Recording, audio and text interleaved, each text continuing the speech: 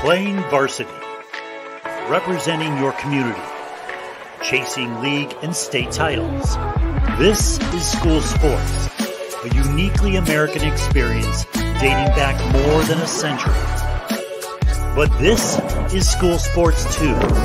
Student-led clubs, mixed gender teams, intramurals, adaptive sports, fun activities introduced through PE and community partnerships. Pick up play at school facilities, that counts as well. With sports, a great high school offers something for all students. Interscholastic competition, but so much more. It's a school that understands the educational and physical benefits that flow to students whose bodies are in motion, and that sports are the best venue to develop social and emotional skills. It's hard to teach that in biology. It's hard to teach that in algebra. It's the perfect place to teach that, on the soccer field or the basketball court, or the football field, or whatever it might be. It's the perfect practice field for those skills. For 2 years, the Aspen Institute conducted a national search to find the most innovative schools through its Project Play initiative that helps build healthy children and communities through sports. Our founding partners in the Reimagining School Sports series, Adidas and Box, the Dick's Sporting Goods Foundation, and Hospital for Special Surgery, distributed $160,000 in awards to the winning schools. Schools come in many types and sizes, from large to small, urban to rural, private to charter. So we produced 8 reports with data and insights that principals and leaders could put to use in the schools where they work. Then we packaged the best of the ideas we discovered into a playbook that could be used anywhere. Sport for all, play for life, a playbook to develop every student through sports, offers 8 strategies to both improve the sports experience for athletes and get more students playing. It's a roadmap to make school sports more accessible, more equitable, and more student-centered. It's a bid to unlock the full potential of school sports to change lives and our communities. We know the research on the value of young people playing sports. They simply do better in life. But fewer than 4 in 10 students play in high school, even with the progress made by Title IX with girls. And now, physical inactivity rates are rising. That's why we at the Dick's Sporting Goods Foundation support this work. Students emerge from high school with healthy living habits for life, or they don't. They move into adulthood with a love of sport and fitness, or with bodies that limit their ability to move well and often. At HSS, we want to help schools develop ideas and opportunities that prevent injuries and support the long-term health of student athletes. We encourage high schools to examine their sports and activities offerings and take this opportunity to reach as many students as possible in new ways. A reimagined school sports model that keeps high school education-based sports and activities at its core is a proven roadmap for success.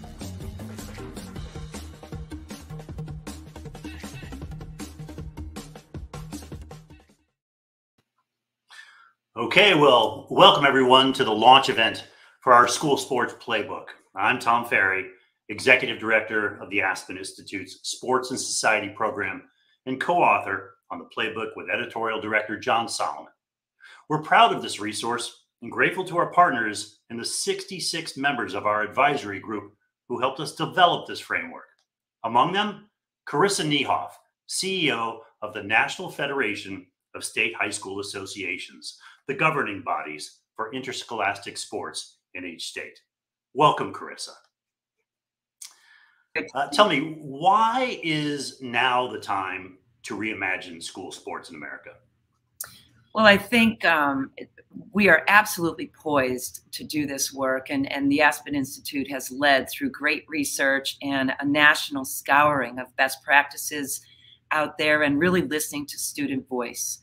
The statistics around student wellness are not what we want them to be, At the same time, we know that the ecosystem of sport, physical activity, and play it's probably the first and foremost, the best ecosystem to offer something for every child, to engage them in experiences that ultimately lead to growth and development that's going to serve them throughout their lives. Now's the time. Gotcha. I mean, our data show that just 39% of students in high school play sports. I mean, that number has stagnated over the past couple of decades, even as the research has grown about the educational, the physical, and the mental benefits of being physically active and playing sports. Why have the rates stagnated? Well, there are a number of reasons, Tom. That's a great question. There are first and foremost resource issues in a lot of our schools. They may not simply have the funds to add additional programs, additional sports, or intramural programs. There may be facility challenges, especially in our urban environments where you have a demographic congestion there and kids just can't get access to facilities. And then finally, we're realizing that we have a human capacity crisis. We don't have enough adults in leadership roles to volunteer or even get paid a little bit of a stipend to teach, coach, offer some programming. So, and the final thing I would say is we've kind of let our collaborative relationships fall by the wayside a little bit. We need to re-engage with other sport entities in our communities so that we can address some of these collective problems. Mm-hmm. So, I mean, more broadly, what's the solution? You've talked about a something for all model. What do you mean by that? Yes. And I think that's almost a campaign slogan that we all have to embrace. And we have to infuse the amount of energy at a national level, at a state level, at a community level, that really is a heartfelt, deep commitment, unwavering commitment to making sure that each of our children is engaged in sport and play. One of the things that we have to do is really look again with a perspective that is about the larger ecosystem. It can't be just schools. It can't be Parks and Rec separate from schools. We've got to have the collective conversation to make an exponentially greater effort toward policy change, toward advocacy for resources and funding, grant programs, immediate improvement of facilities and opportunity offerings, and of course, looking at the great work that the Aspen Institute is doing with research to help guide the relative impact that we're making and where our gaps are. So a number of things need to drive the solution that is a collective commitment to having every child connected. Yeah. So, I really like this idea of something for all. What we did is we called it a student-centered model. Maybe we can bring up the slide that shows what we're talking about here. So, I mean, the main argument here is that, don't just offer a limited menu of traditional sports, hold your tryouts, and then maybe shrug your shoulders at the students who don't make it or don't have a school team to play for. I mean, it's really an argument for what the student wants. Really understand at an individual level as best as you can, and then organize your efforts from there. Either connect or provide experiences. I mean, does that sound right to you? Does this model resonate? Absolutely. If we are committed for having every student engaged in some form of activity or program, we absolutely have to be hearing from them. It's no unusual practice for schools to survey kids to see where their interests might be from a club perspective. Also a very important co-curricular experience, but we've sort of slipped away from a focus on intramural programming, connection with outside venues and entities that might offer a unique experience for kids, ski slopes, canoe kayak programs, other facilities in our communities that might have an opportunity and availability for kids to connect through adult leadership at their schools. Kids will tell us what their interests are and what they might be interested in doing.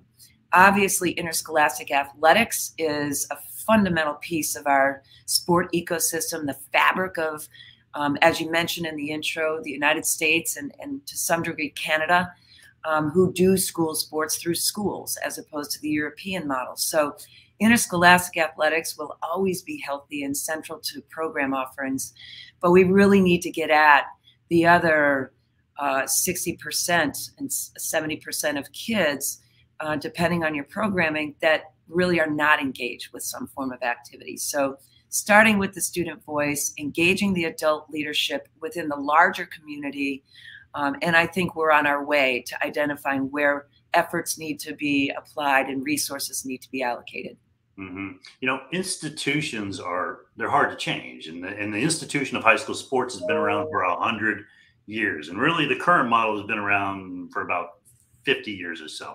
How hard will it be for school leaders to change their behavior? I mean, what will it take for them to embrace this broader call to action in the playbook and implement at least some of these ideas, especially in the wake of COVID and all the challenges that they've faced over the past couple of years? Yeah, that's a great question, Tom. I think that school leaders that are informed as to the value of co-curricular involvement like sport, I think many of them probably were high school student athletes themselves. They know that it matters. The research continues to tell the story about the impact of participation on growth and development throughout one's life. We also know that high school is often the last stop in terms of organized involvement in sport. 96, 97% of our high school kids cease interscholastic competition after high school. So the research, the statistics are apparent, they're in front of us.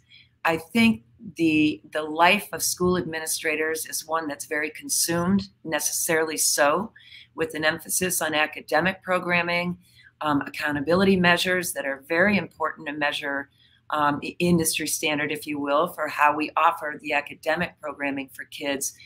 And I think within that finite school day and within the finite sort of bandwidth that we have going on in our brains and in our program efforts, school sports, intramurals sometimes have to take sort of a back seat in terms of focus. I think it's going to need a collective embrace, sort of a reset button on where these kinds of programs need to fit, the priority they need to take, and it has to be bigger than just interscholastic sport. Administrators know that perhaps the most volatile thing that will be picked up in the media is sport, competitive sport. But one of the most joyful things that we fail to talk about enough is the club, the intramural, the unified sport opportunity. There's nothing better for culture and climate in a school than a unified sports program. So we need to pay attention to the high profile things that happen as administrators, but we also need to raise the importance, the attention that we pay to the joy and the growth that happens for all of the other kids through all of those other programs. And that's a collective effort through messaging. We need to support our administrators as they try to do this. Yep. Now, I mean, the national, the NFHS, the organization that you are the CEO of, I mean, what do you plan to do in support of these ideas? Right? I mean, you're a federated structure, and yet you sit on top of, I would argue, the most significant sport ecosystem in our country, youth, professional. I mean, you have the most number of bodies in your system, but you don't have necessarily control over the policies that flow underneath. So how can the NFHS be useful in advancing these ideas? You're absolutely right in describing our federated structure by design. We can first and foremost be a national leader in a number of ways. Collaboration with other entities is incredibly important. So working with the Aspen Institute, working with our national governing bodies in sport that are now turning their attention to a healthy athlete development experience, age and stage, education of coaches. We have an online learning platform that has almost 90 courses now that are available for coaches, administrators, parents, students themselves, anyone interested in the ecosystem at large. And we also, by the way, are the national leader for performing arts. So speech, debate, music, and theater that are also overseen by about half of our state interscholastic associations who do sport. So all of that second half of the school day is something that we can lead. We can be the lead advocate, the lead collaborator, providing educational resources, working with groups like yourself around what the research is telling us. We have a foundation that is offering millions of dollars right now as we speak for risk minimization strategies in high schools across the country. We have an NFHS network, an online streaming platform that is literally serving nearly 20,000 high schools. We can use those communication platforms for advocacy efforts and messaging all of the important information about engagement. But again, it's collaborative, it's intentional, it's out front with advocacy efforts, connecting the people who do the work on the ground, the ADs, the coaches, the teachers, the administrators, and ultimately the schools, the state associations, and then national organizations. If we can be that catalyst and the lead provider, the lead voice, we are absolutely committed to that. And we are enjoying those efforts right now, full steam ahead to bring the playbook to fruition. Great. In 30 seconds, we got about left here. What's your blue sky vision? What's possible for schools, in a nutshell, that embrace these ideas and the general philosophy in this framework? Well, what's possible for schools, if they embrace and implement as much as possible through collaborative work in their community, they're going to see happier, more engaged students who will ultimately be more academically successful, more engaged in the life of the school and subsequently the life in the communities. We know that I had a mentor once who said, if students have nothing to do, they're not going to be doing nothing. So we've got to give them something productive to do. And I think if schools are committed to doing that, they're going to find more productive, successful kids, tremendous culture, tremendous spirit, belonging within the school. And that just carries over to every element of our young people's lives. Terrific. Well, thank you, Karissa, for your contributions to this project again. And we look forward to working with you to help school sports leaders implement that. Thank you, Tom. Congratulations. I look forward to our work together. Likewise. Okay, so now let's dig into the playbook, the eight strategies or plays aggregated from our 2 years of research that we hope school leaders find useful. Not a deep dive on any play, just a quick overview with brief conversation with a member of our advisory group or others who could help you understand the opportunity. So play number 1, align school sports with the school mission. Let's start with the end in mind. What's the purpose of school sports? It's not always clear. We see words like excellence or character or commitment painted on the walls of gyms, but what do they really mean? And how do these ideals map to the larger educational mission of a school and its responsibility to serve all students?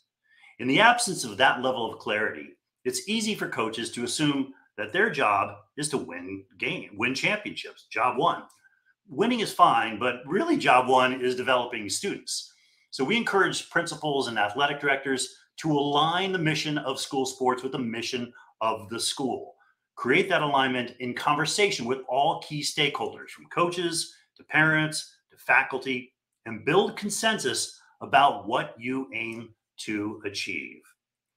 Eli Wolf is director of the Power of Sport Lab and an advisor on our school sports project. Welcome, Eli. What is the value in your assessment of this strategy? Well, this is really critical, really essential to provide that, again, going back to the student-centered, and I would also say human-centered. You know, it's really about that human piece, and also in terms of the educational priority, bringing the educational piece into this. And I guess the third piece would be really centering the diversity, equity, and inclusion conversation. And so I feel like by having the mission at the core, aligning it, it really drives really visibility to this. Yeah.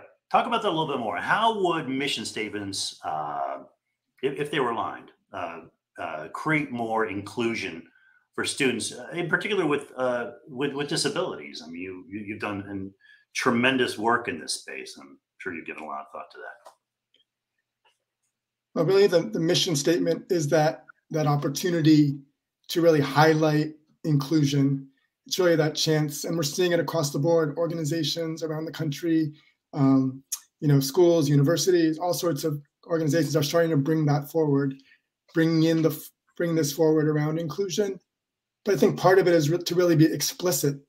So really being explicit about those populations that may have been on the margins, whether it's around gender, around sexual orientation, around disability. And so by bringing disability into those conversations, into the mission, then it allows a place for individuals with disabilities or other populations to be visible, to be heard, to have a point of reference. And so that's, I think, why the mission is so central to this conversation. Yeah. How do we make sure, like, how to enforce a mission statement, right? How do we make sure the schools actually follow through and these just aren't words that sit on a piece of paper or in someone's inbox or otherwise? Any ideas? I mean, ultimately, it's about, the voices. It's about the people, the students. It's about the families. It's about the administration itself. It's about bringing the visibility, making it a priority, putting it in around the institution, putting it on emails, putting it in a place that it's really seen, and really putting value to that and really making it livable. And I also think the element of reporting. So having an annual check-in, having a place where you're really looking at across the state, what are schools doing up against each other and giving that a chance. And then also in the backdrop, you have the Title IXs, you have the Rehab Act, you have states that have done, I know you'll hear about Maryland a little bit later, but different places that have different examples. But I think part of it is to bring that visibility forward and really, really making that a priority. So it's not just words on the paper, but you're really making it livable. Yeah. Designing commitments and actions that align with the mission. Well, terrific. Well, thank you, Eli, for joining us. Really appreciate it. So now let's talk about play number 2, which is understand your student population. Sport interest surveys can help schools demonstrate compliance with Title IX. For decades, schools have used them to show the U.S. Department of Education that their school is meeting the interests and abilities of the underrepresented sex, girls. They can be a powerful tool if utilized. Our recommendation is conduct student interest surveys on an annual basis and bolster them with questions that tease out insights that include but are not limited to gender interests. Allow analysis by disability, race or ethnicity, and grade level. Ask about the sports that students play, that they want to play, and other health and fitness activities. Ask why they play and why they don't. Gathering those insights offers a clear path on how any school can grow and improve its sports offerings.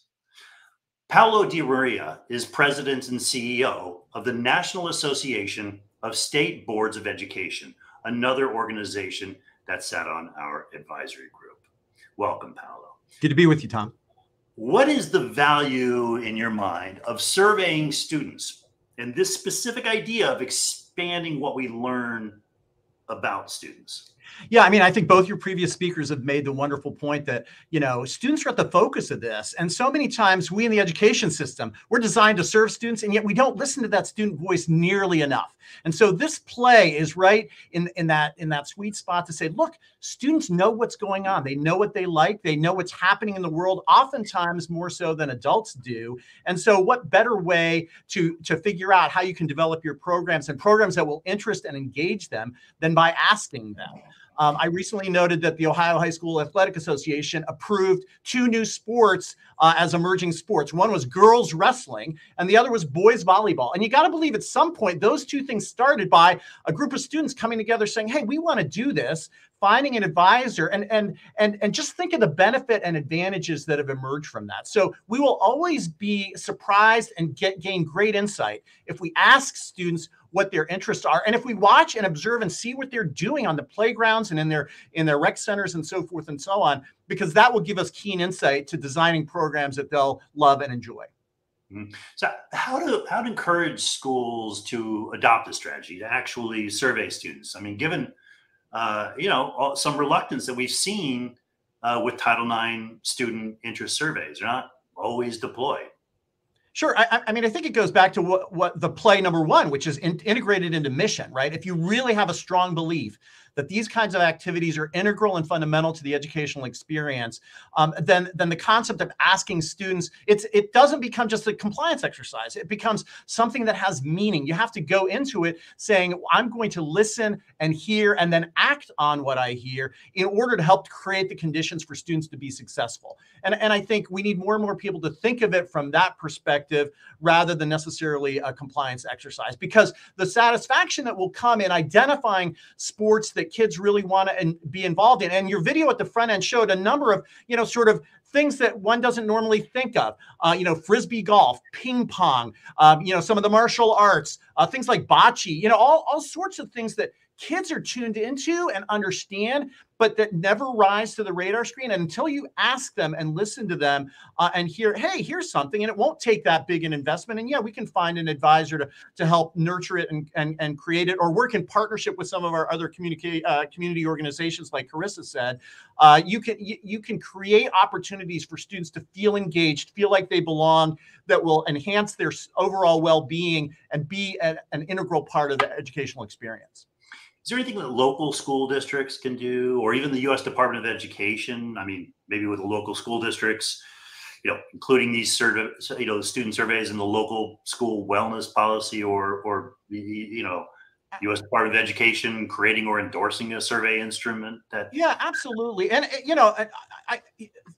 schools survey students about lots of different things. So, making a deliberate effort to incorporate this, but I think also finding supplemental ways, focus groups, talking to kids, engaging with the kids that maybe don't seem to be active, and really probing into, what things interest them. And I think also like watching and engaging with community partners about what's happening out there on the playgrounds or in the rec centers that might be of interest, that the school could grab onto or partner with, in that interest of creating a much more robust sport, inventory for their own students. So yeah, I think part of it is all of us encouraging it, but the schools have to believe in the value and then take the action necessary. And we can help elevate why it's so important to that student well-being and the student experience.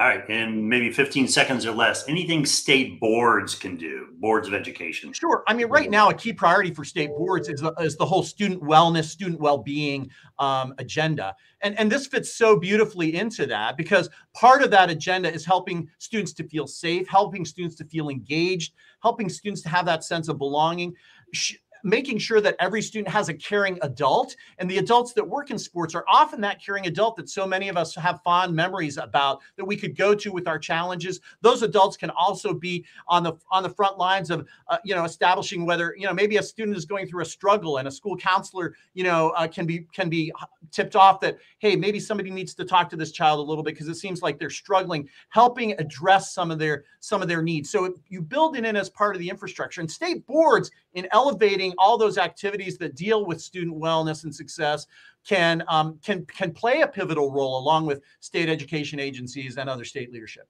Great. Well, thank you for joining us, Paolo. Really appreciate it. It's been a pleasure. It's a great product, and look forward to working with you. All right. Likewise. All right. So now let's talk about play number 3. Create personal activity plans. This idea flows from our national search for innovation, specifically one of our winning schools, the Trinity School of Durham and Chapel Hill in North Carolina.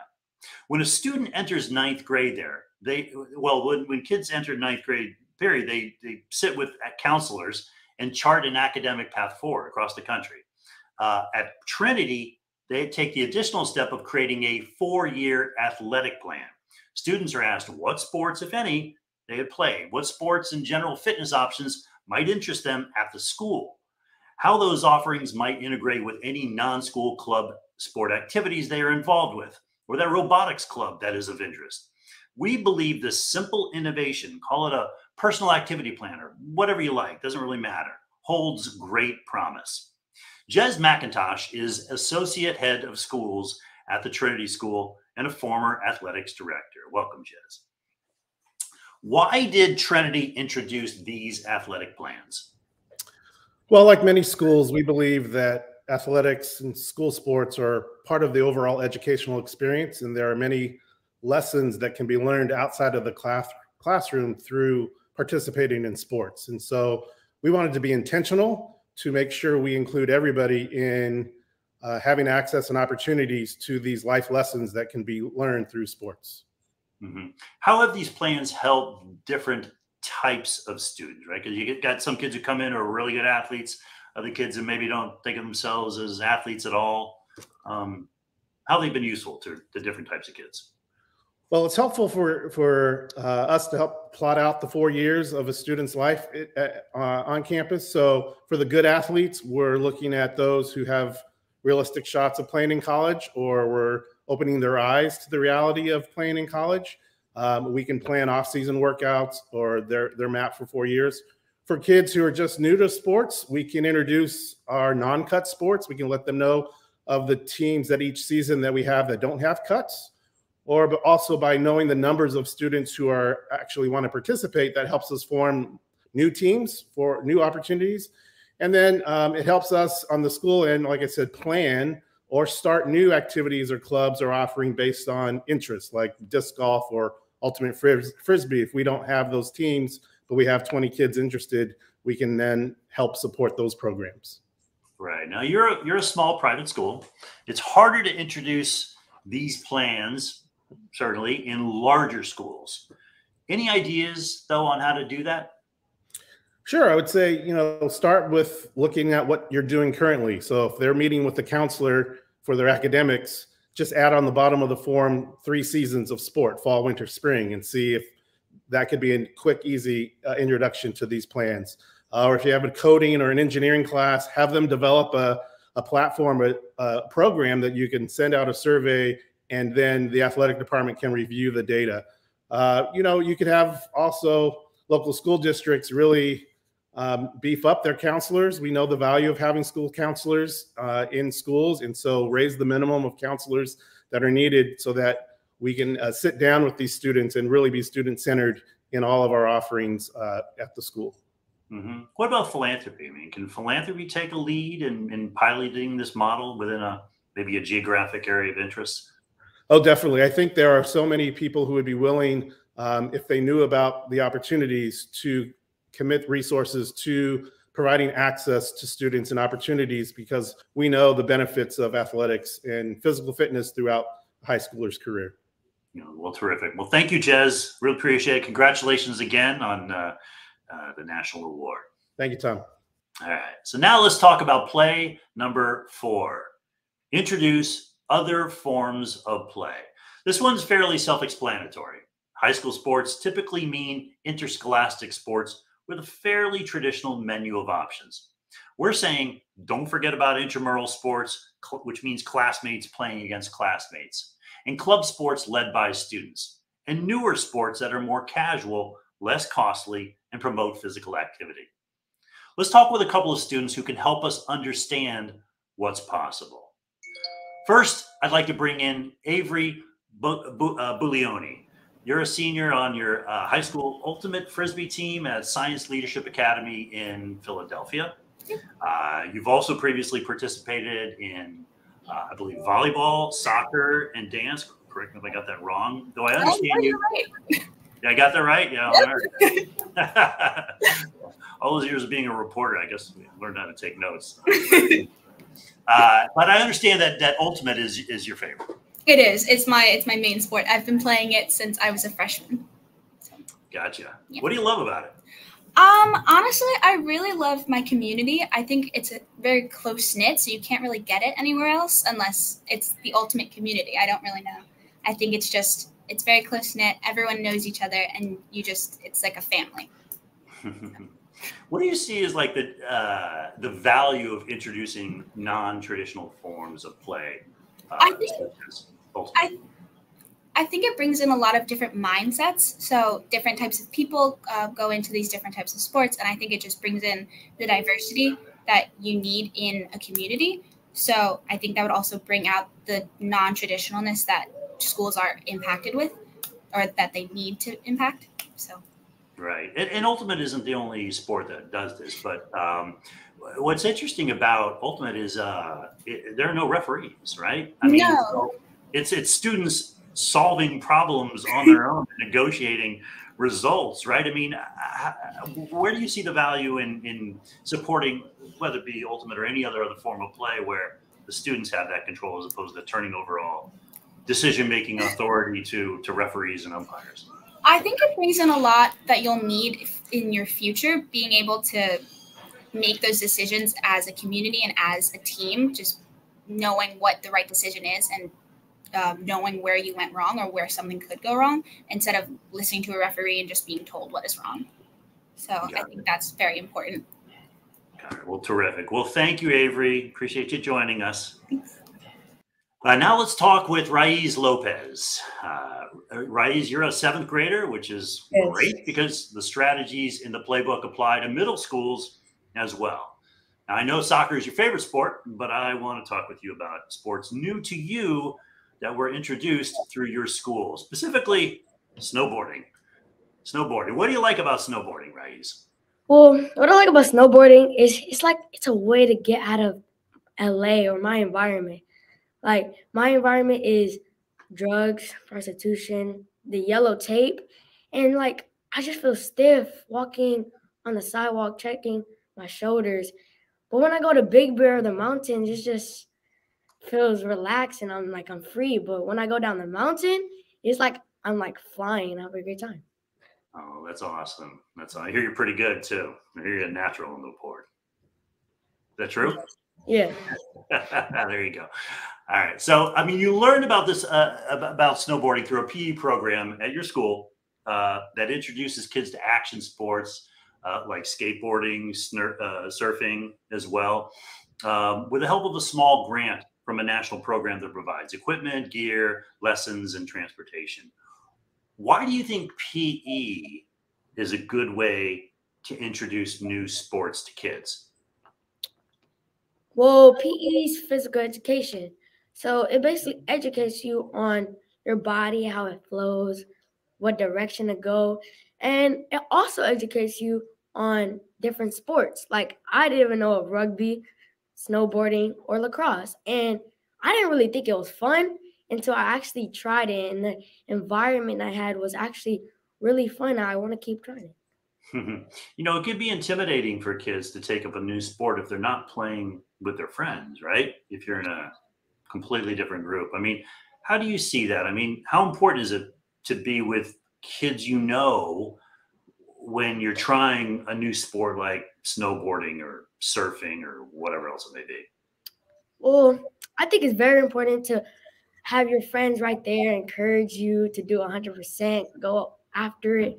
But it also creates a friendly, family, safe environment. And I want to give a shout out to Mr. Mendez, my PE teacher, because he creates that environment, that safe environment. But he also wants me to be successful in life, and I'm really thankful of that. So, yeah. Yeah, well, that's great. You got a huge future ahead of you, right? So thank you for joining us today. Keep having fun with all those different sports. Thank you. All right, so let's talk about play number 5 now, which is develop community partnerships. This one's really, really core to the playbook here.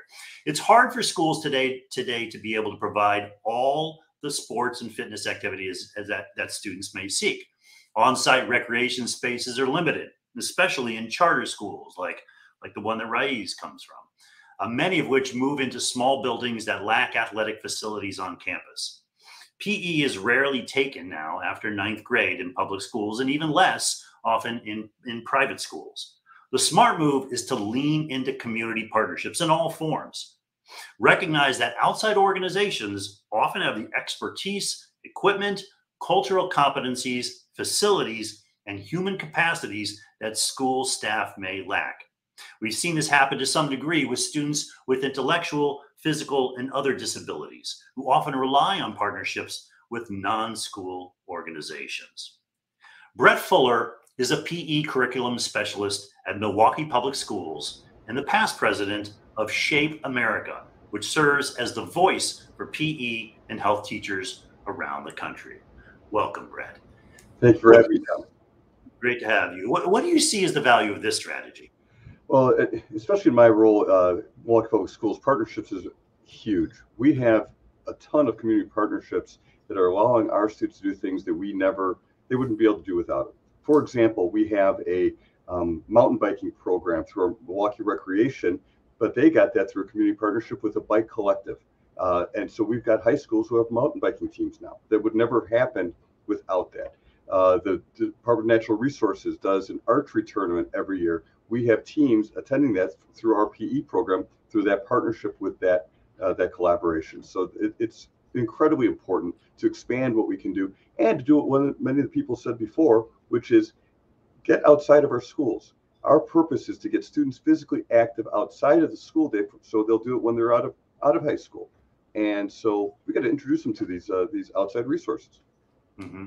You know, our national survey of nearly 6,000 high school students with resident education developed a number of key insights, and absolutely would encourage folks to take a look at that report as well. But one of those is that there is a strong demand for strength training programs and yoga programs, biking as well.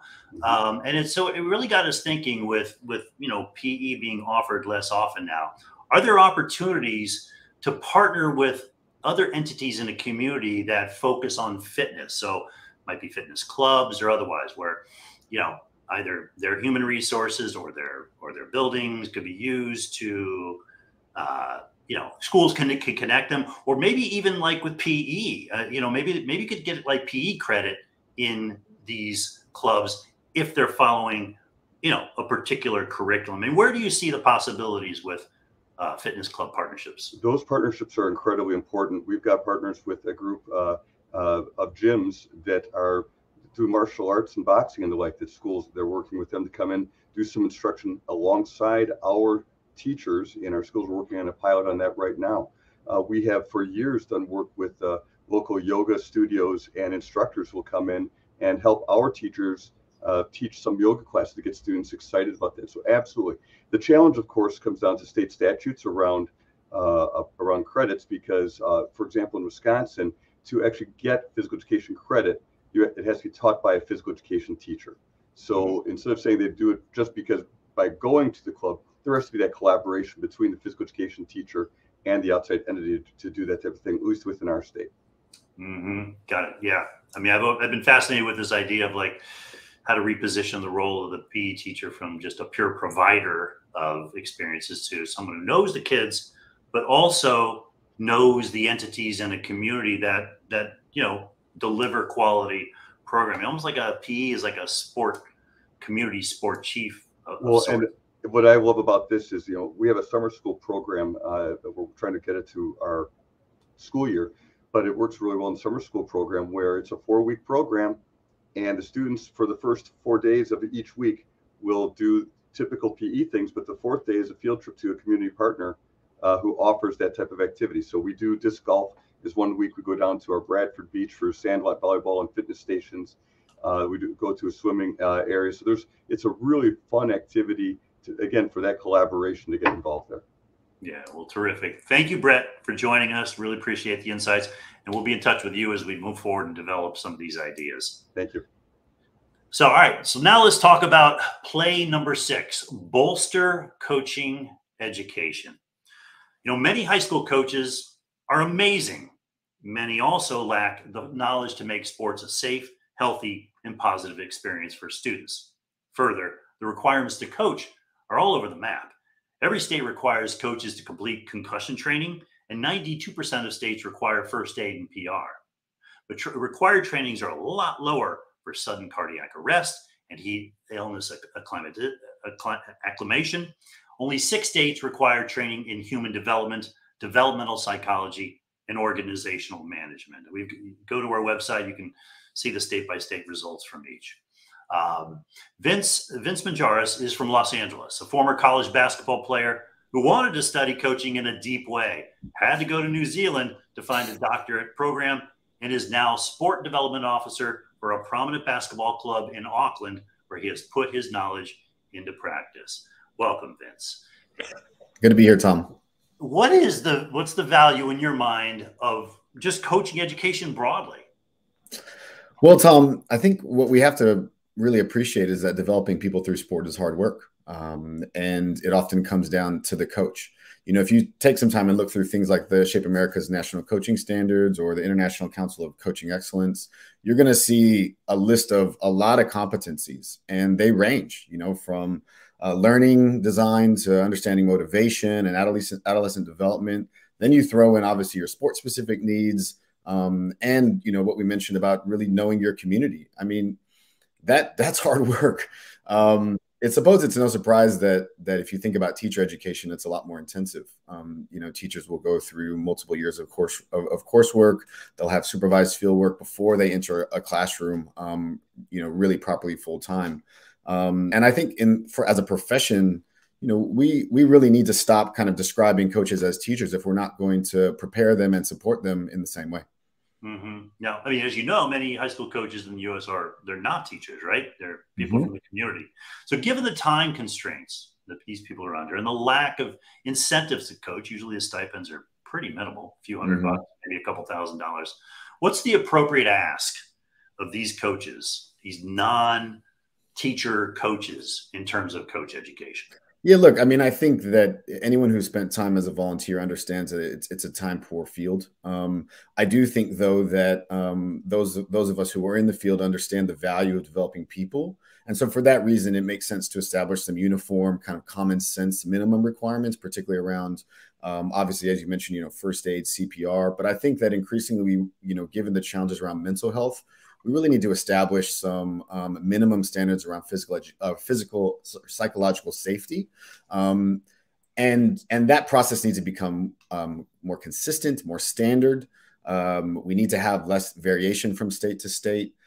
We also need to adopt standards over time, particularly around pedagogy and learning design. I think the second thing that's really crucial here is coaches need more support for on-the-job learning. The education that we're talking about is not just formal education. It's the informal learning. It's the non-formal workshopping that happens, periodically. And I think that's where you're talking about a few very specific things like clear expectations, feedback in the form of observations and evaluations, learning communities. We need to bring back this concept of coaches working together on their craft of coaching, whether it be a competitor, which happens here. We have competitors, learning together, but we also have coaches across different sports within schools or within a region also working together. And I think that's something that we do see here in New Zealand that I didn't always see in the US when I was there.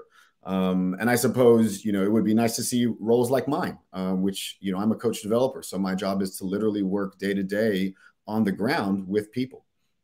Gotcha. Well, good. Well, thanks for joining us, Vince. Really appreciate it. And really, your work as an advisor on the project. You've been terrific. You've been super engaged. You give us a lot of ideas. Couldn't put them all in the report, but they're all terrific. That's and all right. Really appreciate your international perspective as well on Thank this. you. Right. All right. So now let's talk about play number 7, prioritize health and safety. Okay. We like to think health and safety are priorities when it comes to the treatment of high school athletes. Yet only 1/3 of schools have a full-time athletic trainer, and 31% of public high schools and 45% of private schools don't have any trainer, full or part-time. That's a problem. Athletic trainers help prevent and recover from injuries, some of which can last a lifetime. They coordinate care and return students to games. They help with concussions, orthopedic injuries, eating disorders, heat illnesses, heart issues, weight management, diabetic episodes, and opioid and prescription drug abuse. They maintain a database of injuries and treatments. We need creative solutions to get students the medical care they deserve. Joe Janowski is Director of Injury Prevention Programs at the Hospital for Special Surgery. Joe, welcome. Why is this play important to be included in the playbook? Hi, Tom. Thanks for giving me the opportunity to join you today.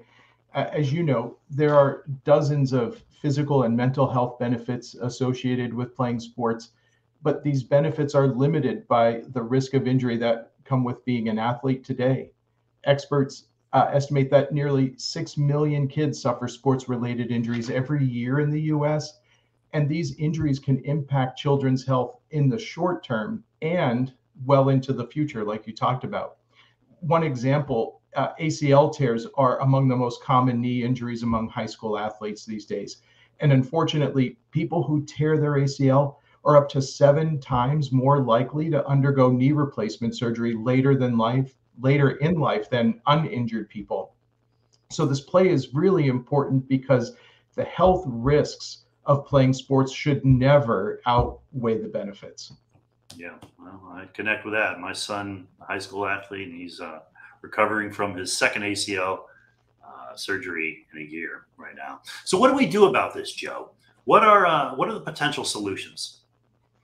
Well, I think to be successful in prioritizing health and safety, the solutions have to be effective, but they also have to be practical. They have to be things that can be implemented easily and quickly by people on the ground in schools. And so, as you mentioned earlier, the Playbook highlights this important role that athletic trainers play in the lives of high school students. They're invaluable, but delivering evidence-based injury prevention training for these high school athletic trainers, I think, is one strategy that can help elevate this health and safety priority. Gotcha. Beyond that, I think partnerships with local healthcare organizations can also help. People like sports medicine physicians, physical therapists, exercise physiologists, all of these folks can teach student athletes and their parents and coaches how to effectively reduce the risk of injury in the absence of an athletic trainer in the school. And Tom, lastly, health educators may be able to help here too. Collaborating with local and state health departments may be a really great cost-effective strategy that schools can use to promote the health and safety of their students. I think we can come up with even more that address this challenge if we work together collectively and make this a call to action. Yeah. You know, Hawaii is the only state in the country that mandates a full-time trainer in every school and pays for it. What's the role of government here? There's certainly a role, and I think back to Karissa's remarks at the top of the event. The power that state associations wield in this health and safety realm is really important to consider. States can mandate specific trainings for coaches, for instance.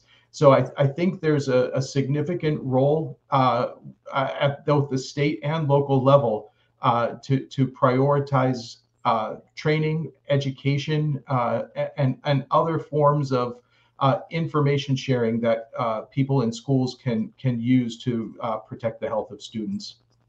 Terrific. Well, thank you for joining us, Joe. And really thank you to HSS and your team for its long-term partnership and support of our work. Your commitment to injury prevention for youth athletes is baked into the DNA of Project Play and everything we do. So look forward to working with you as we help schools implement this report. Likewise, Tom. Thanks for the opportunity. We relish the role for sure. Absolutely. Okay, so finally, let's talk about play number 8, measure and evaluate programs. Look, many of the ideas in our playbook require resources. We recognize that.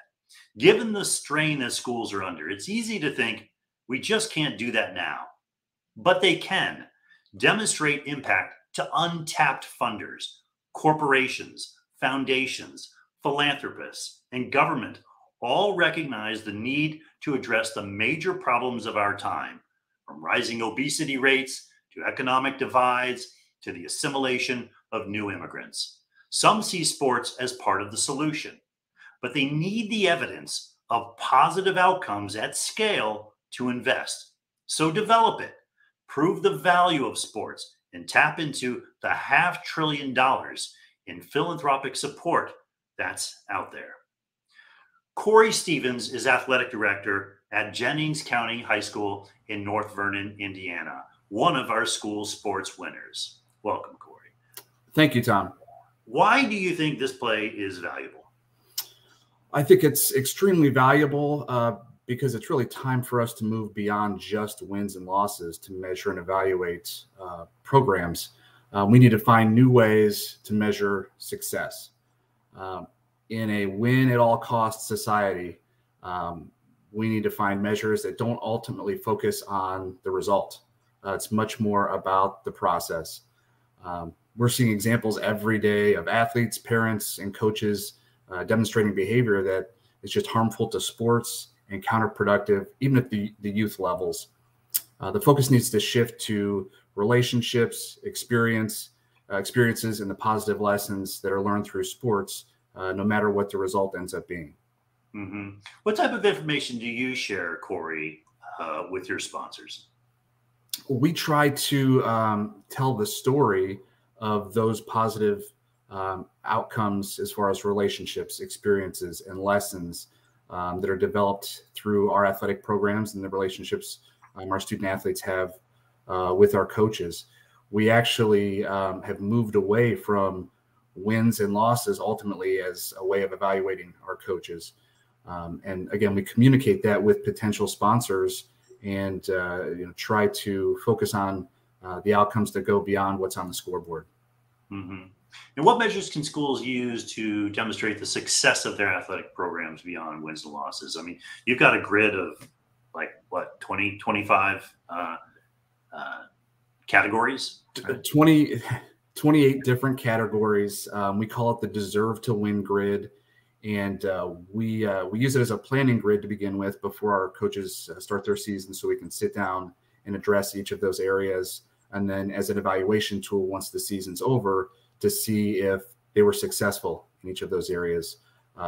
Each of the 28 items on the grid are scored 1 through 4, or not applicable is also one of the scores on there.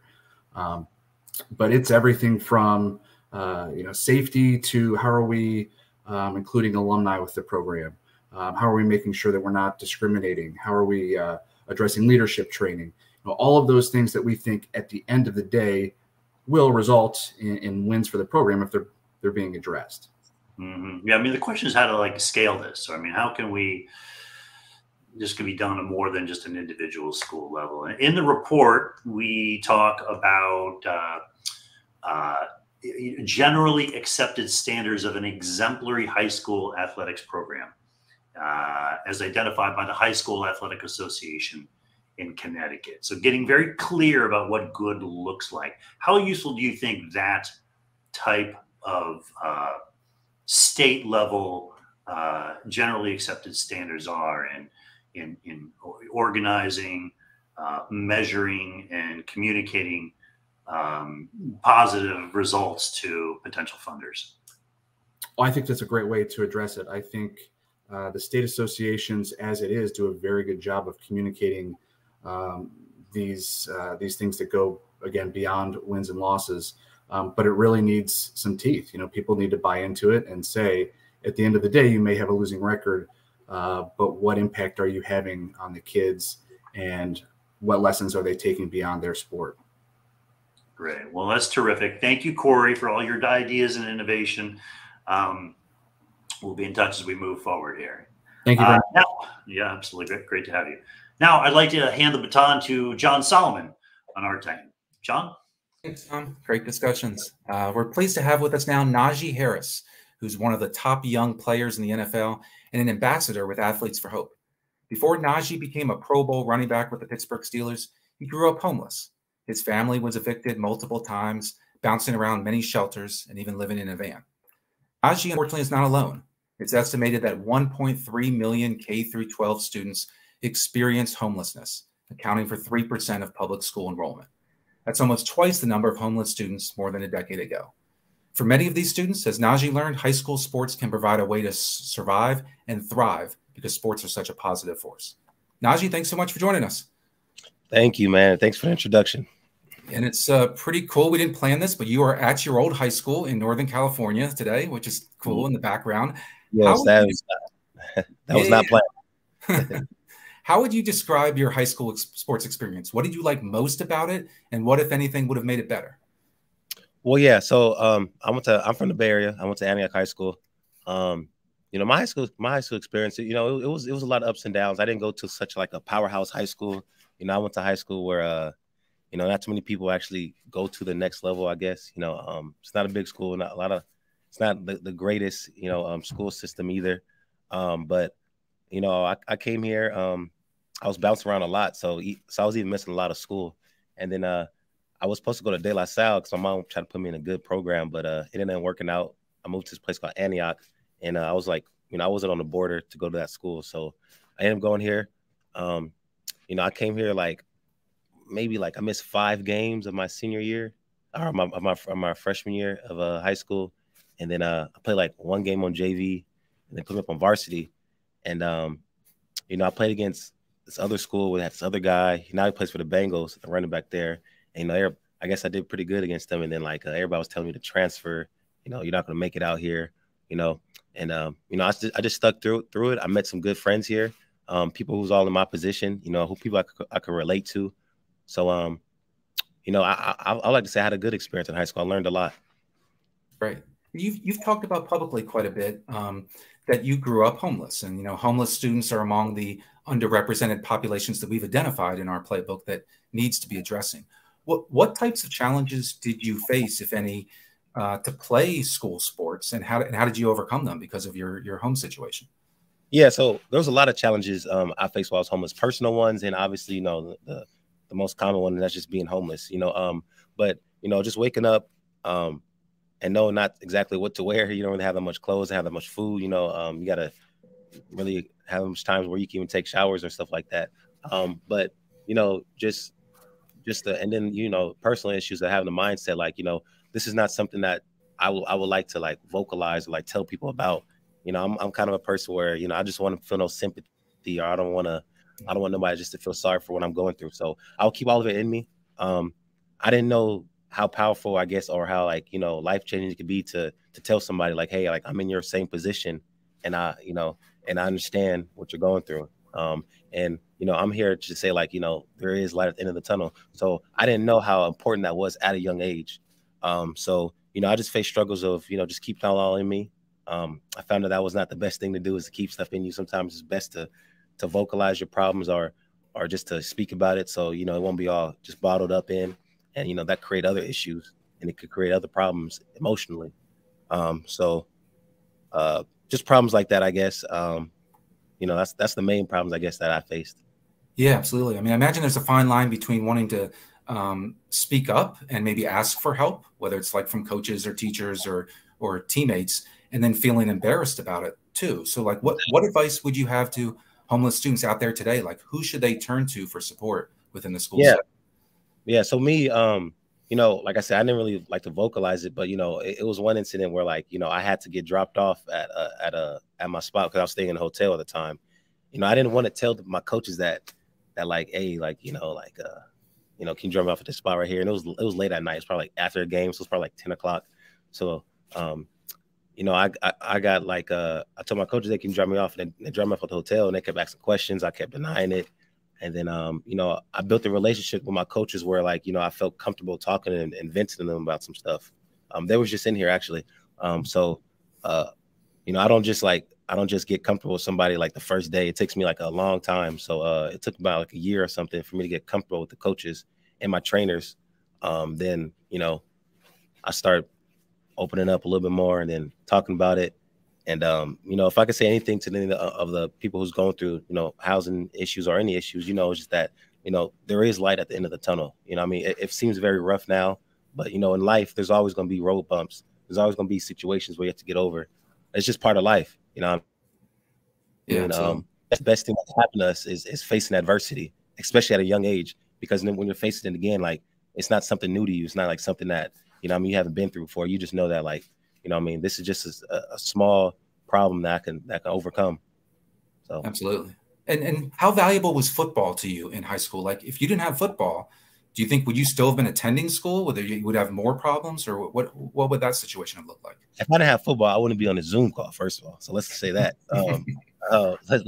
So football helped me out a lot in a lot of ways. Of one, it helped me like just get me off the streets. That's one. It helped me keep it clear my mind out of what's going on at home or just around me in the environment. Football helped me, expand and like, make my name be bigger than, what I ever imagined it to be. I get to go to certain events. I get to, meet all these incredible people that I always looked up to and looked at on TV. I'm on TV shows and stuff like that. So football opens up so many doors for me. Just being in sports opened up so many doors for me that I never really imagined it could do. You know, it puts me in a position now where I can help out other people, like people who are homeless or people who are, you know, going through domestic violence or anything. It helps me create, you know, I'm in position now to I have my own nonprofit now where I help out homeless people. So, you know, football opened up a lot of doors for me. That's right. There was another group of students we were talking about beforehand who don't play sports as much as their peers, and those are students with disabilities. And I understand that when you were in high school, you got involved in a lot of sports activities with some special education students. Tell us a little bit about what you did and why was that important to you? Yes, sir. So yeah, so I want to get involved in, like, I'm always into helping people out. So I feel like, you know, the special needs, you know, kids, they don't really get that much light shine on them. I feel like they kind of just get, like, in a way pushed away, you know. So I feel like, you know, somebody like me and, you know, who has a big name people look up to, if I put myself in this situation and that sports, volunteer as much as I can, then maybe we'll get a lot of light shed on them and give them more attention. And, you know, if they need a fundraise and, you know, people they can raise money because they see me in it, you know, it'll make people feel more comfortable, I guess, to say, like, oh, look, if Najee's doing that, then, like, you know, why don't I? Why can I do it? You know, so I want to be that person where, you know, I mean, we can not, like, just turn our back or like just feel like they're belittled because, you know, they have special needs. I want to feel like, you know, I mean, we're all human. We're all in this together. And the most thing we could do is just help each other out. That's the least we could do is help each other out. So, you know, I try to vocalize that a lot when I was in high school. So I volunteered a lot of basketball events, especially basketball, special ed, track. I got all the little pendants on my jacket too. Before I left high school, I got all these little pendants that I always talk about those first before anything else. Yeah, man, I just try to get that vocalized a lot. That's awesome. Last question for you. Our research shows that only about 39% of high school students play sports, and only 23% receive the recommended daily physical activity that they're supposed to get. It means there's a lot of students not getting the educational, social, emotional, physical benefits, all the great things that come from playing sports. What's your advice to school leaders, you know, principals, coaches, ADs, whoever, on how to get more students engaged in sports? Well, you know, I feel like, you know, if you want more kids engaged in sports, you should make the sports be so, like, more fun, not like in a strict way. I understand, like, for basketball, you got to make cuts and stuff like that. But, you know, just the fact that, like, if you promote the sport and promote it in other ways, maybe like because I use sports of kind of meditation, or clearing my mind, or like getting away from things. So maybe if we use sports of, like, saying, like, hey, like, you know, this can be another way of maybe just, you know, clearing your mind out, or letting go of, like, some anger, you know, I mean, shooting a basketball or playing football, like some contact in a more professional, legal way, I guess, you know, you could say, not like doing it in any other ways that will hurt you more. So I guess just, I don't know, maybe saying, like, you know, this could be a way where you can clear your mind, I guess, you know, maybe that'll help. Yeah. Absolutely. And there's so many different ways to play sports as well, right? It doesn't necessarily have to be the varsity team, but we're also going to be we talk about in our playbook intramurals and clubs and just free play, even like PE. Yeah, exactly. So, you know, I played all type of sports, especially PE. I love PE. I didn't like the pacer test though, but yeah, I love PE though. I did, you know, like this tennis, learning tennis and all those things. You know, I want to be like an athlete in a way, and just to I guess specialize in all these sports. So you know, doing the PE I think is very huge, especially at a high school age, because, you know, you're kind of still finding out what you are in life in a way. You know what I mean? You're still trying to find out. You might have some hidden talents that you never knew. You know what I mean? And then you might fall in love with one of these sports, and, you know what I mean, it might open up a tremendous amount of doors and opportunities that you couldn't even imagine. Yeah, absolutely. Well, Najee, thank you so much. We really appreciate you joining us, and thank you for the message that you're sharing, you know, through Athletes for Hope and all the work you're doing for people who are homeless. Thank you, man. Appreciate it. Thanks for having me. Absolutely. So for our final conversation, we're going to talk about the main recommendation from this playbook, and that is tap the power of non-discrimination. 50 years ago, Title IX and the Rehabilitation Act of 1973 opened doors for students from underrepresented groups by establishing that rights must be honored in the delivery of sport activities. Neither of these efforts has been perfectly executed, but the core idea that underpins each, that it's not okay to discriminate in the provision of education-based sports, provides a foundation to build a better model for addressing gaps in sports. Too many students are too easily excluded. For example, it's estimated that between 6 to 25% of students with disabilities participate in high school sports, far below the rate of all students. And girls at heavily minority schools have only 39% of the sports opportunities as girls at heavily white schools. So we know the problems. We're going to talk a little bit about some potential solutions and what should best practices look like if high school sports were better viewed through the lens of non-discrimination. And we're pleased to have three leaders here to discuss on this final panel. First, we have Deborah McFadden. She is president of Competitive Edge Management Associates, which helps people with disabilities access full inclusion in society. Under President George H.W. Bush, Deborah served as commissioner of the Administration on Developmental Disabilities of the U.S. Department of Health and Human Services. She successfully sued a Maryland school district on behalf of her then teenage daughter, Paralympic champion Tatiana McFadden, to secure the right for students with disabilities to participate equally in sports. This led to passage of the Maryland Fitness and Athletics Equity Act and a federal mandate during the Obama administration. Next, we have Frankie Navarro. He is the Oakland Athletic Commissioner for the Oakland Unified School District in California. He's worked more than 25 years in high schools, including as a head baseball coach, athletic director, and dean of students. In 2019, he took over Oakland School Athletics as the district faced a major Title IX complaint. Facing a rush to balance its budget, the district cut 10 sports that dramatically affected more girls than boys. The district settled the complaint, and now it's Frankie's job to improve the sports opportunities and experiences of girls in Oakland. And Jimmy Lynch is Executive Director of Athletics for the School District of Philadelphia. He spent more than a decade as a teacher, coach, and athletic administrator at schools in Boston and Philadelphia. Jimmy serves on the board of the National Interscholastic Athletic Administrators Association, and in 2020, he wrote a dissertation on how to build a successful model for school sports in urban schools. Thank you all very much for being here. We really appreciate it. Jimmy, I want to start with you by talking about the current model in high school sports. It's very constrained. Roster spots are often going to the students who have played sports for a number of years, particularly travel sports. And that can be really expensive and leave kids behind. How do we change the mindset of high schools so every student, regardless of background or ability, has a right to play sports? Thank you, John. Thank you for having me. And I think Dr. Niehoff said it perfectly at the beginning of the event, and as well as some other guests. It's really just finding a way to promote sports for everyone. You know, as Tom was talking about, you know, a lot of it is kind of that interscholastic varsity athletics or bust, and really just trying to look at, you know, what can we pull from other models out there. Through my research and other things that we've done in Philadelphia, we started looking at what the colleges, you know, any college institution rather, you know, they'll have their NCAA intercollegiate level, they'll have a campus recreation level, and then they'll oftentimes have an intermediate club level where you can really kind of tailor it to any student that's interested in playing, whether it's, you know, the full 5-6 days a week where they want to practice and play and compete for a state championship, or if it's the kid that has, you know, to work 3-4 days a week and he's only got a day or two to play, but he wants to use that time to play with his friends after school. So, you know, the models exist, they're out there. It's just really trying to get the stakeholders involved that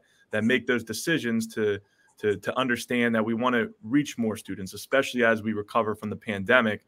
Sports are going to play a critical role, especially in our urban communities as well. Frankie, it's one thing, of course, to like check boxes and be compliant, you know, with laws and regulations, which of course are all needed. But it's another thing to be proactive and I think be intentional. What are your thoughts about how schools should intentionally create more opportunities for underrepresented populations? Yeah, thank you, John, for having me as well. I think one of the main things that what was said a bit earlier in the conversation is really highlighting the value of participating in sports and what it does for the culture and climate of the school.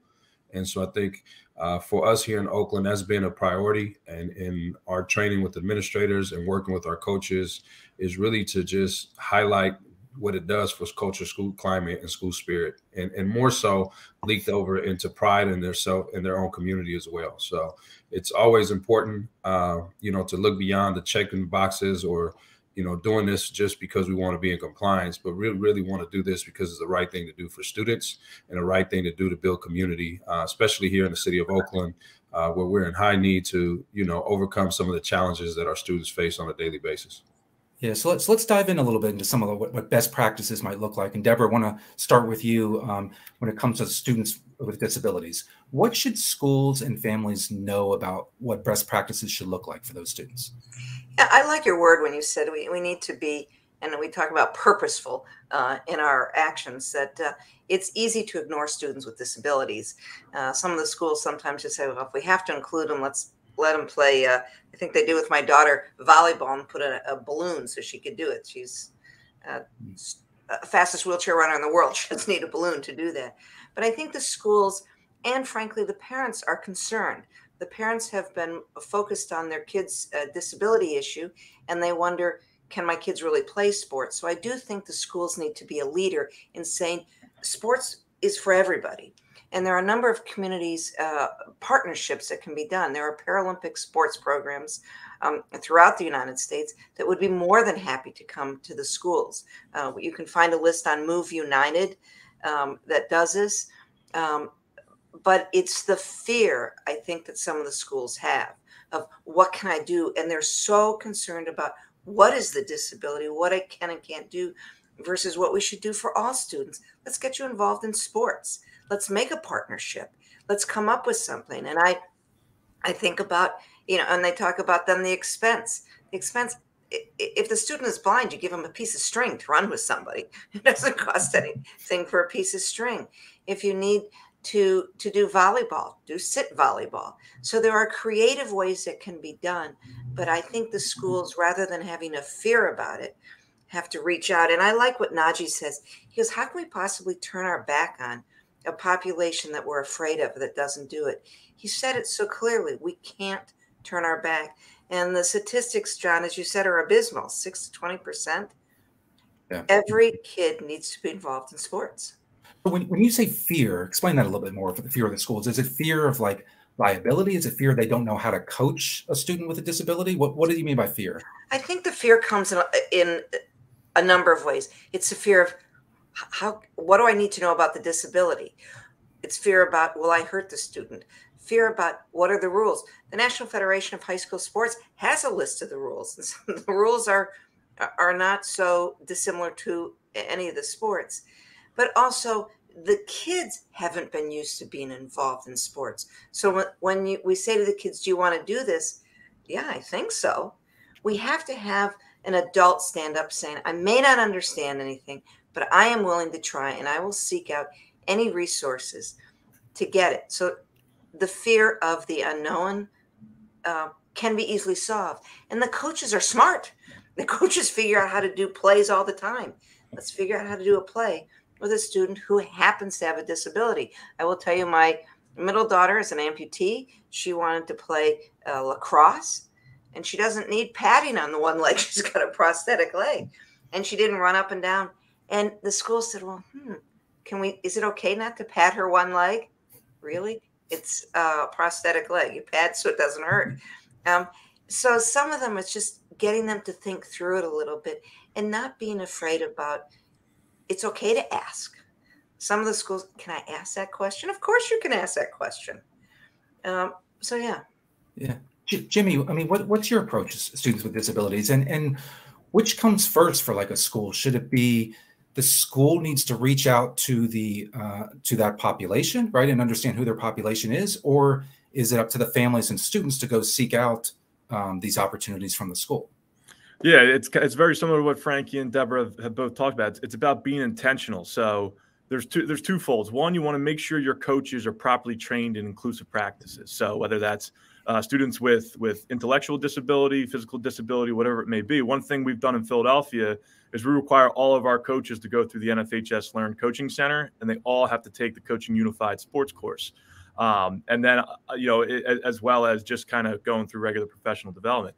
And then the other piece is it's very easy to say, oh, well, if we have any students with disabilities that want to play, we will make room for them. But you don't want it to come off like that. You want to make sure that you are reaching out to those populations who were not usually included in scholastic sports. And again, going back to the different levels, it could be an interscholastic level, it could be a club level, it could be, working with them and encouraging them to participate in intramural programs. Again, it's and I think Frankie pointed this out earlier, it's all about the participation. We want kids playing.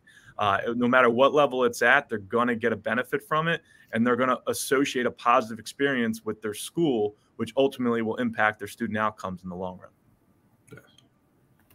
Hey, John, just a comment on that. So I think some of the schools don't know. I work with the high school students seeking to go on to college, the amount of athletic scholarships that are out there for students with disabilities is amazing. A number of these kids that I'm working with, they're getting $100,000 to go to school, $100,000 to go to college out of state. They need to have the ability to participate in sports. And then they're going to these great universities. And I think a lot of the coaches aren't aware of it. They are becoming more aware of it when the student says, hey, by the way, I'm signing for this university because we have a signing ceremony. And what we're hearing is, you get to sign for a college. If they can't participate, they can't get these scholarships. Absolutely. Frankie, another population that is underrepresented when it comes to participation is girls. And you've gone through the Title IX complaint here in recent years in Oakland. What are some of your biggest takeaways about how to create a more positive sports experience, both it's got to be attractive to girls and also following federal law? Yeah, so for here, one of the big, challenges of me when I first took over this position is obviously identifying where areas of growth were for our league and our section. And really what it took was a grassroots effort of not just conducting a survey and sending it out, but really visiting schools and talking to the girls population, talking to students. And I was able to get an understanding of what their need were, and which was, the sports that they were asking that were not available at the schools. So big takeaways was, just really having student voice at the center of our decision-making of how we add sports. And then the next piece was also just making sure that we reevaluate everything that we do across the board to make sure that the girls are also getting the same opportunities as our boys. The next piece also that was a big takeaway is really just also analyzing our coaches and ensuring that we're reaching out to more women coaches in our league to ensure that they, are also creating more comfortable environments. And so those are some of the things that definitely were at the forefront of the work. We've also partnered with community organizations that were already doing, programming for girls and being able to bring them in as a support method. But ultimately just ensuring that our girls have the same access, the same experience, and more so are also planning specifically for our girls' sports. I think it's an important point you mentioned about experience, because I think a lot of people sometimes think, okay, Title IX compliance is just equitable student participation numbers by gender, but it's more than that, right? I mean, so what is Oakland doing or looking at for girls regarding, say, athletic facilities or practice competition times or publicity or transportation? Because a lot of times those other amenities oftentimes favor boys. Yeah, so just, to answer your question directly, there's a number of things that we're doing, right, to ensure the fundraising is equitable, our roster management and how we're adding teams is looking at is also equitable on a school-to-school basis. When facilities, one of the challenges that we had, many of our schools were built in the 60s and prior to. And so the way the facilities were designed were not, adequate, and it was very different for boys and girls. But there are, adjustments that we've had to make as far as who has access to certain rooms. And so we've done a complete district evaluation of all of our facilities to be able to submit for our buildings facilities district leadership as we begin to plan moving forward for any facility improvements and capital projects that, the voice of girls and what is needed for our girls' sports is at the forefront of our planning. So yes, we've had to look at the number of different prongs approach under our Title IX compliant process. But like I said, the end result has been that we've learned where we need to make the adjustments, what we need to provide. The biggest takeaways has been there is, as far as benefits that are provided for our sports for girls and boys, we've been able to create a uniform ordering cycle that will guarantee us being in compliance league-wide to district-wide for all of our schools over the next several years. So those are just a couple of the things that we've been working on. Yeah. And Jimmy, it's easy to say, as we do, that we want a model that's more inclusive, that's focused on non-discrimination. But the reality, unfortunately, is that doesn't always happen, right? People get set in their ways, they get stretched thin, they decide it's just not important enough. Who are the key actors to improve this model, to make it clear to schools that, look, no, non-discrimination in sports has to be really important? Yeah, it starts with leadership. So I know with Paolo earlier, with the state boards of education down to the local superintendents, local government officials, it really takes kind of a lot of people to come to the table. And Title IX obviously is one of the biggest ones, and we're celebrating the 50th anniversary this year.